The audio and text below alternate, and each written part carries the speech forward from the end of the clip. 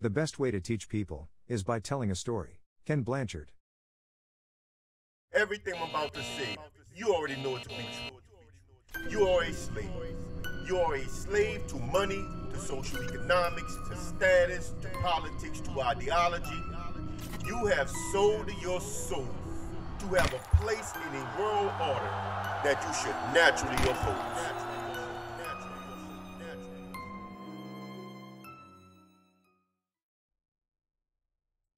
Okay. I really hope that I can get this out in the spirit that I want to get it out in, because this is something that's very, very personal to me as a dude that has had a lot of adventures in his life. One of the things I've always really found very disturbing is when somebody that barely know you, or for that matter don't know you at all, tries to tell you about you. Now, I see I got y'all attention. See, y'all thought I was gonna dump on Jay-Z. I ain't got no problem with Jay-Z. I don't know if Jay-Z did any stuff he claimed he did or not, man. I don't even care. But what's crazy is the amount of dudes online making videos claiming that he didn't do any of that stuff, as if y'all know what the man did. Let me tell you some personal story. That's why I let off with that Ken Blanchard thing, man. Let me tell you some personal stories, some real stuff that happened to me, man. Because, I mean, it's crazy, bro. I got some friends, right? Some cats that grew up with me. They didn't really run the streets, though. And years after we was all retired, had already done time, we out home. One day we talking, we chopping it up, you know what I'm saying? We actually on three-ways, two of them talking to me. Now the two I'm talking to never really did nothing with me. They grew up with me, but they wasn't really out in the streets, right, like that, you know what I'm saying? So anyway, during the talk, they started telling me my stories. Cause you know, over the years they heard bits and pieces of it, you know what I'm saying? Make sure my earrings was in. Over the years, they heard bits and pieces of it. And they started telling me back my story because they had repeated it so many times as if it was their story that they forgot that they wasn't even there for real. So they telling me some stuff and I'm sitting there listening like, what are you talking about? Say you wasn't even there, but I say, well, what are y'all talking about? You wasn't there. Well, I said, man, y'all tripping now, man. Y'all telling me this story like y'all telling me something new when this is my story. I told it to you, but y'all only heard bits and pieces because truthfully, we didn't really talk about stuff like that. You know, it just like they might have been around while me and the dudes that was actually there were talking. You know what I'm saying? And they might have overheard it because we all grew up together. It's not like we hid stuff from them. No, we wasn't afraid that they was gonna, you know, drop a dime on us or anything like that, you know what I'm saying? But, you know, they wasn't there. And not only were they telling me a story that they wasn't involved in, they was taking out the characters that were actually there, putting themselves in their place. And I was like, hold up. So you just, not only are you telling me a story that you didn't even participate in, you are taking out the two dudes that were there because to you, they soft. To you, they didn't do nothing. But them two dudes was with me on everything. Y'all just didn't know it.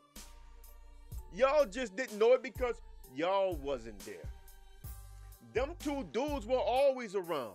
I remember when my boy, I gotta change the names to protect the guilty, right? I don't want to say my boy's name. But he was one of them that was always with me. In fact, he was my main partner in crime.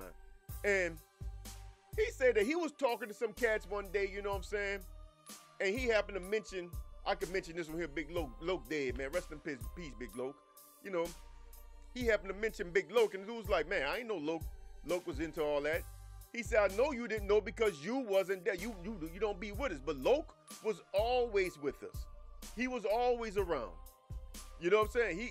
Loke had stories because Loke was actually there. But a lot of dudes didn't think Loke was there because Loke was kind of quiet. Or Red Boy, you know what I'm saying?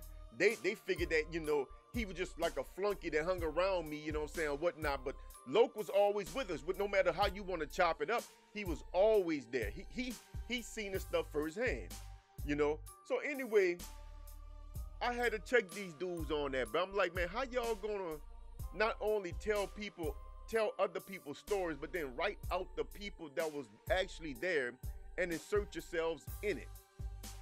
That was the first straw. The second straw, you know, in every neighborhood, you got all these OG type, legendary type dudes, you know what I'm saying? You know, everybody know their names, but, you know, a lot of people don't really know them personally, you know what I'm saying? But these are dudes that I mess with, you know, all these OG legendary type dudes that's older than me. You know, I'm OG now, you know what I'm saying? But these dudes was OG back then. Right now, these dudes probably around 70 years old, you know what I'm saying? Late 60s, early 70s, you know what I'm saying? For the ones that's still alive. And he talking about these dudes, you know, and he's telling me about things these dudes had supposedly done and didn't do or whatnot, right? And he don't know these dudes. He don't know these dudes at all. I know for a fact he don't know these dudes because I know these dudes. These dudes were my friends. So he's talking, and I say, man, where did you get that story from, man? Unc never did that, bruh. You know what I'm saying? Or, you know, I forgot whether it was something he's supposed to have done or not supposed to have done. I was like, where did you hear that at, bruh? He told me, now these dudes who don't know this dude, don't know Unc, tell me that this took place before I met him. I said, well, when do y'all think I met Unc, bruh? They said, well, you met him when you came back from Chi-Town, you know what I'm saying? When you came, you know, when you came out of military school, that's when you met him. I said, no. I've been running with Unc since I was 11 years old, bro. In fact, Unc gave me my first job on the streets, bro. I was 11. He gave me a gun that was bigger than me, bro. Told me to watch his back. Paid me pennies, but I was a little boy. I didn't know no better. You know what I'm saying? Paid me pennies, but I mean, I was able to buy some kicks, a couple of shirts, you know what I'm saying? I had a little money in my pocket, you know what I'm saying? I mean, you know, I was straight, though. I was Gucci at the age, as y'all say Gucci, you know? Y'all got some funny terms about this generation. But, you know, I was straight, you know what I'm saying? But I had a gun that was bigger than me, bro. He set me up in the spot. He gave me that gun with 2 clips, told me watch his back. Said, man, anything go down, you blast first. Don't even ask questions, you know? I'm like, cool. You know what I'm saying? They didn't know that. And these dudes were my neighborhood friends, seen me all the time, every day was around me, but they never knew that because I never told them. See, we grew up saying, don't let your right hand know what your left hand is doing. How in the hell somebody who don't even know Jay-Z personally gonna sit there and argue about what that dude did and didn't do? That's just as crazy as when I heard Dr. Umar Johnson talk about how the Bilderberg group gave Hillary Clinton permission to win the election, but she did something wrong and they took it back from him. Nigga, how would you know that? You're not a member of the Bilderberg group. You're not in those meetings. Aren't those meetings supposed to be secret? It's amazing how niggas know everything about the secret lives of strangers, but can't tell you shit about themselves. Y'all got problems, bro. Y'all got problems, man. The other day, another dude put out another hateful video against Jay-Z. I mean, they've been coming out the woodwork lately. Now that the dude, a 3-time daddy hype man for his wife, all of a sudden, all these niggas got smoke for him. But the dude spent a decade rapping about street life, making songs like Come and Get Me, teasing niggas. The streets said Jigga can't go back home. You know when I heard that? When I was back home. The dude made songs making fun of these dudes, talking about how they want to take him out and do all this. He said, well, come and get me. Song after song after song after song. How dudes be talking shit about him. And when they see him, they take out running before he get a word out of his mouth. He said all this in songs. And nobody refuted it when he was out in the streets. Now that he's retired, basically from any type of wild stuff, he's a daddy just living his life with his wife and family, you know what I'm saying? He's a hype man, like I said, for Beyonce. Now all of a sudden, all these dudes crawling out the woodwork talking about what that dude did and didn't do. How in the hell would y'all know what this man did and didn't do? Well, my uncle was from the same projects. What that mean? I just told you I have friends that grew up with me, that seen me every day. We hung out together, played together, everything. And they had no idea what I did when I wasn't with them. And I never told them. Your uncle growing up in the same project means nothing. These are worlds out there in that lifestyle that overlap on top of each other. You don't know what that man doing. You don't know what the next man is doing. Stop trying to tell somebody else's story and go get your own story to tell.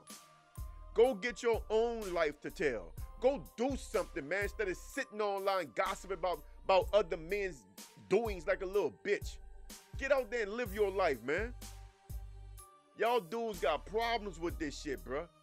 This shit irked me, man, because I can't tell you how many times I had to check people about that shit, bruh. Don't tell me about me, man. Let me tell you about me. That's my saying, in fact. That's exactly how I said it. Man, don't tell me about me. Let me tell you about me. You don't know me good. Nobody know me good enough to tell my story, bruh. Not even my closest friends can tell you everything because you do different things with different people. Nobody can tell your story. Nobody know your whole story, but they know your character. Now that somebody can gauge. They can gauge your character, but they can't tell your story. Not especially when you got a story to tell. I listened to that dude talk shit about these kinds of dudes for 10 years on records. And these dudes would never say nothing about that man. Now all of a sudden, he never hustled. Why y'all care whether or not he really sold dope? Isn't that some negative stuff anyway? Shouldn't y'all want to give him that? Give it to him, huh? So this dude did a song like You Must Love Me. Listen to that song and you can't tell me he's making that up. Listen to the song. You can't tell me that that's a made up song, bruh. Listen to Come and Get Me. You can't tell me that's a made up song, bruh.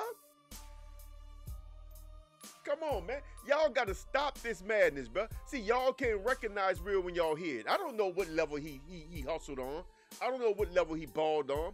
Listen to that Black album. When he's talking after the song go off and he's saying, hey man, y'all remember when we had to pay for our own videos? We didn't know what we was doing. Y'all remember when we had to, he's recalling. He said y'all looking for the platinum, but y'all record. I recall, cause I really been there before. He's been saying this shit the whole time. He's recalling. But y'all can't recognize when a dude is recalling. Cause y'all have no stories. But that's on him, bruh. That's on you if you don't have no stories. Don't try to tell his story. I'm gonna go to another street story. This is real talk. There's some new cats on the set. You know, what y'all call a trap or whatever right now. We called it a set back in the days, right? There's some new cats hanging on the set. And they had their eyes on a certain character. I can't say his name either because he's still alive too, although he's been shot 6 times one time. And he healed up for that and got shot 9 more times another time. But this nigga still walking around this bitch. Bad grass is hard to kill, bro. I tell you, he's still walking around. So anyway, I'm gonna call him Apple. He gonna know who it is by me saying that, but his name not Apple, y'all. But he's gonna figure it out if he ever hear this. The people who know him gonna figure it out too if they ever hear this. Okay, now Ninth Ward niggas I'm talking about. Lower Ninth Ward, CTC, Cutthroat City. That's where I'm from. So I got some new cats on the block. They had this cat Apple. He was like a quiet, like, you know, like non-confrontational type dude. You know what I'm saying? I mean, always by himself, you know what I'm saying? You know, sometimes be out there on the cut, man, no shirt on, bandana around his neck, you know what I'm saying? You know, just chilling out that shit, pistol and pants and shit like that. You know, that's the kind of nigga he was. So these new dudes, for some reason, they had a bug up their ass about Apple. Can't tell you why, I don't know why. I'm a general now. I'm out there on the cut, right? I'm on the set. I'm like a general out here right now, right? So I can hear the dudes in earshot talking about somebody, calling them a hoe, you know, that nigga bitch. I booted him up the other day. That nigga put his head down and walked away and all this stuff. I'm looking, man, I'm like, so now I'm violating the game because I want to know who they talking about because this is work out here. They about to start some trouble out here. I need to know because, you know, this is business out here. You know, we don't need no shooting out here. We already got enough violence down here, you know? So I'm like, bro, who the hell y'all talking about, man? And they said we talking about that bitch ass nigga Apple. Like, Apple. Man, that nigga, oh man, I looked him up and down, Kush, the other day. That nigga turned his head, man. You know what I'm saying? Every time I looked at him, he put his head down. I say because that's how he is. But you keep looking at him. When he makes sure that you want that drama, he bringing it to your ass, and he ain't gonna play when he come. Who, him? I say, yeah, nigga, him. Y'all don't know that dude. That dude is gonna spank all of y'all. Y'all keep playing with him. He is gonna stand over y'all, unload, reload, unload, reload, and unload and reload again. Y'all are playing with a monster, and y'all don't even know it because he's non-confrontational. Because you looking at him, he putting his head down. He turning his head. He don't eye fuck you, nigga. He ain't trying to eye wrestle with you. He ain't trying to eye battle with you. He gonna pull that iron out and let that thing ring. Keep staring at him. Keep playing with him. Keep eyeballing him. Watch what he do, y'all. Them dudes like, him? Are you sure? Nigga, I know the dude. What you mean, am I sure? I'm positive. I'm positive what he's gonna do to you. I am 1,000% sure what he's gonna do to you. Keep playing with him and watch what happens. And that's the kind of stuff I see in this whole thing, man. For the last 3 days, man, I left a comment. I didn't, like I said, I'm not trying to co-sign. That's nothing. We don't co-sign nobody. I'm not trying to co-sign Jay-Z. I just left a comment say, but these dudes, you know, I seen the interview with Cameron talking about Jay-Z always had money. We heard the song, yeah, jocking Jay-Z because he got a Mercedes. You know, we know that that other rappers have mentioned him. Him being a baller of some sort is almost well established, right? I mean, from other people. So all I said was, but them dudes paid for their own videos. Other rappers and artists said this dude had it. I said, so I mean, look, how did they get their money then? That's all I said. If they didn't do it through hustling, then how did they get it? Because I mean, it's established they had money. You know what I'm saying? It's established. Jay-Z said that they came in the game 900K strong. Yeah, that's what he said. That out of their pocket. This is how they funded everything. You know what I'm saying? This is what he said. I don't know if that was just his 900K or it was a combined 900K, but these dudes had paper. So I said, if they didn't get it through hustling, how did they get it? That's all I asked. And for the last 3 or 4 days, dudes have been arguing back and forth in there whether or not Jay-Z was a real. Why would a grown man care that much about a stranger? Why would a grown man care that much, bro? I mean, y'all dudes out here looking bad as hell, man, trying to say what this man did or didn't do. Who cares? But see, I know y'all types because I've dealt with y'all types before. And y'all don't understand a type like him because y'all not that type. That's why I told y'all the story about Apple. That's why I told y'all the story about me with Uncle, how my own closest friends didn't even know I was doing that. I got more stories. I mean, I've done a lot that my closest friends don't know I've done. And I'm sure like my right-hand man, he's a wild little motherfucker too. So I'm sure he has a lot of stories that he's never told me about. It's not that we have secrets.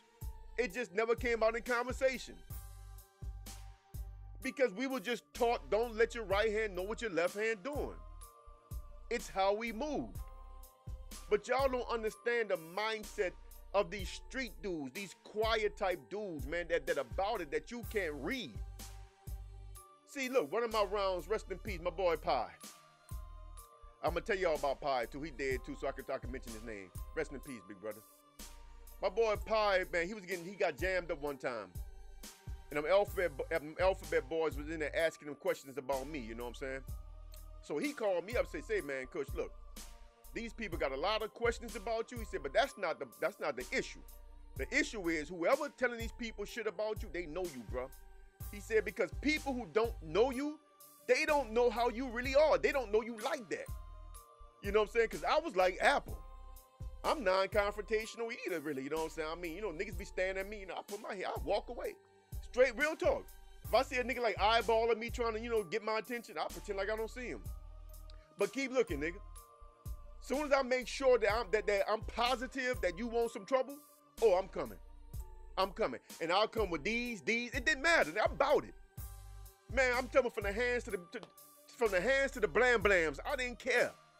You know what I'm saying? I didn't care. I'm about it, bro. But I was non-confrontational, you know what I'm saying? I was really just a hustler, you know? I was trying to just hustle, you know? That's why I understand Jay-Z songs, because his songs remind me of me. Now, did he actually live like that? I don't know. But I can relate because it's relatable. His songs remind me of the way I moved. You know what I'm saying? It was how I did things. So my boy told me, said, man, people who don't know you don't know that you were like that.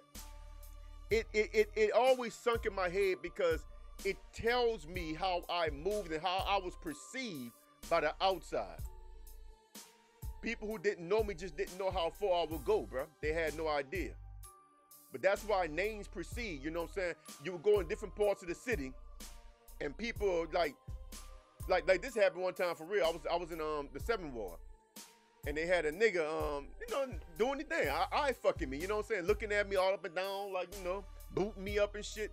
And I ain't saying, you know, I'm just chilling. I ain't paying no mind, bro. Few minutes later, you know what I'm saying, he walks over by this group of niggas, you know what I'm saying? One of them right now doing like 100,000 years, you know what I'm saying? I ain't gonna say his name because he's still alive, but he walks over there by them, you know what I'm saying? And you can see him talking, you know what I'm saying, to him, and you see them niggas like pointing, like, they like, nah, bro, you know, and you see him trying to explain to him who I am. And this nigga turned around, a whole different expression on his face. His eyes got big, he looked back, because see, my name preceded. But a lot of people didn't know how I looked. That's just how street life is, you know. So like I say, if you don't know a person, you know of a person. So they told him who I was. Now this same nigga, real story, same nigga walked back over and said, man, I ain't mean to be looking at you like that, Kush, but I ain't know who you was, bro, you know what I'm saying? I'm just trying to watch out for the hood and whatnot. I'm like, it's all good, bro. I ain't say nothing to him. Nah, nigga, he was trying me. And them dudes told you who I was, so now you realize you fucking up. You about 35 seconds away from getting that ass spanked. You know what I'm saying? And you know it, so now it's all good. Now you want to come talk. Nah, man, don't be like that, bro. Don't be like that. But let me go back to Pie. Pie was another one. Pie like a straight buddy boy. He looked like he wouldn't squash a fly. 2 pistol. Looked like a buddy boy. Except when he take his shirt off, he had them 19, 20 holes in his body from getting shot. You know what I'm saying? But 2 pistol looked like a buddy boy. With a nickname like 2 pistol. They don't call this nigga 1 gun. You know what I'm saying? The nigga nickname was 2 pistol. You know what I'm saying? Looked like a buddy boy. Looked like he wouldn't hurt a fly. Man, you don't know people unless you know people, bro. And that's the moral of the story. You don't know people unless you know people. This is why when we was taught in the street life, man, coming up as young G's, we didn't challenge nobody, man. We gave every man respect because you never know what a man capable of rising to, bro. Y'all around here playing games, man, but you know, you don't know what a man capable of rising to. You don't know how far a man will go. You don't know what a man limitations are. And if you challenge him and his limitations exceed yours, you are in trouble. Now, we did not mess with people because we were afraid. We did not mess with people because we were taught that that's just not how you roll. Give every man respect, you know what I'm saying? And you know, you back up, give a nigga 50 feet, you know what I'm saying? You give a motherfucker space, you know? And more importantly, you don't try to tell another man about him. You don't try to write another man's story, you know? And this goes in anything, man. Y'all got too many conspiracy theories in the black community, bro.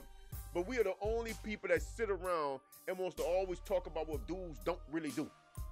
Oh, he ain't really about that. He ain't never really did that. How you know? I heard the same thing about Biggie Smalls, but every time you look up, people talk about they did time with Biggie. He in jail for something, bro. You know what I'm saying? Shit, he in jail for something, bro. You know? I mean, y'all be tripping. Oh, he ain't about that. Oh, he wasn't like that. My boy Troy, man, Baker. Rest in peace, Troy. Troy was a joker, practical joker. Always walking around having fun, always laughing, bro. Troy will put that iron on your ass. Play with him. Play with him. Come on, everybody who from the lower 9 ain't hit this, y'all know what I'm talking about. Not only do y'all know me, y'all can vouch for me, but y'all know what I'm talking about. You know, what about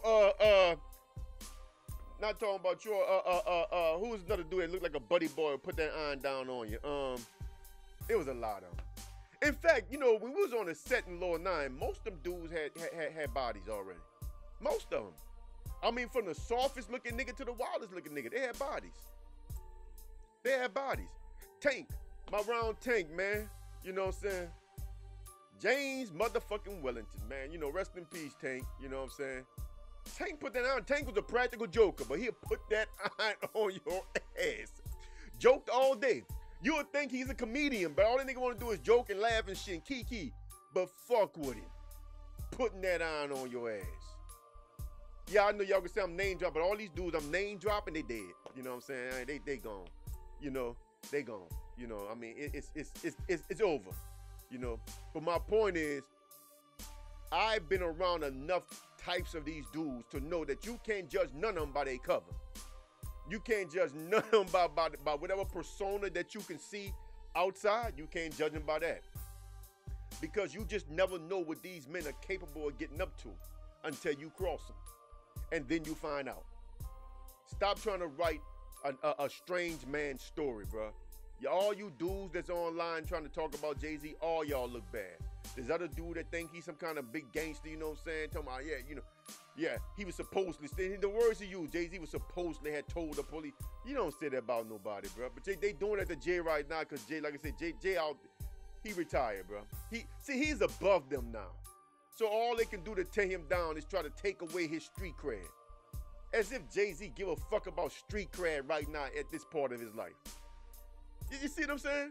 That's like me caring about street cred right now at this part of my life. I don't give a fuck. Most of the people right now running the streets don't know me. The older people know me. Some young cats never even heard of me probably. Think I care? I'm not trying to relive my glory days and nothing like that, bro. It's over. Been there, done that, man. I'm here now. You know what I'm saying? But I'm still the same person underneath. I'll still rise to the occasion if I have to. You know what I'm saying? So, I mean, stop trying to tell another man's story, bro. You know what I'm saying? Go get your own story. Go get your own tales to tell. To tell. Get your own tales to tell. You know what I'm saying? Because it's not cool to sit online trying to rewrite somebody else's story. Don't do that, man. Don't care that much about somebody else's story to want to rewrite it. Leave that alone, bro. Leave it alone, man. Get your own story, man. Do your own thing, man. Get your own life, bro. Get your own world.